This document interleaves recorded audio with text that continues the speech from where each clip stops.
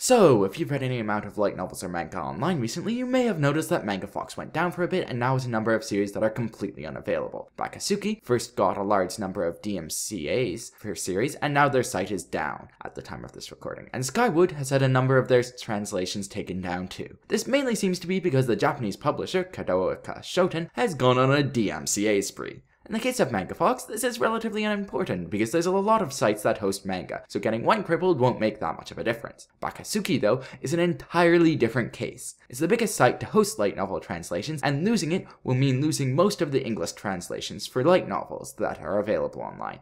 Even if Baka-Tsuki does go back online, just without Kadokawa's properties, it will have lost a huge amount of content since Kadokawa controls about 50% of the market share for light novels. This is a huge blow to the Western light novel community. Many of these novels haven't been translated into English and may never be. While Yen Press is doing a decent job bringing out official translations, they're slow and they only take a small fraction of the series that fan translators were working on.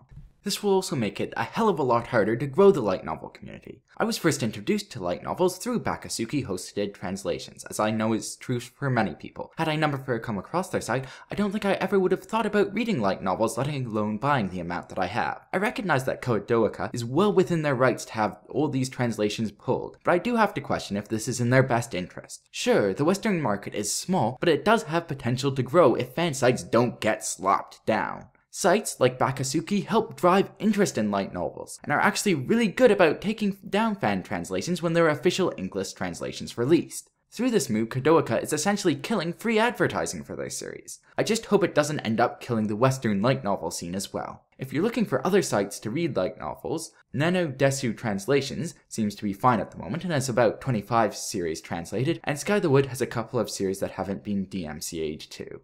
So, whatever else happens, I do intend to keep on reviewing light novels on this channel until all of them have got pulled from the internet. Thank you for listening. Hopefully next time I talk on this channel it'll be about something more cheery. Cheers.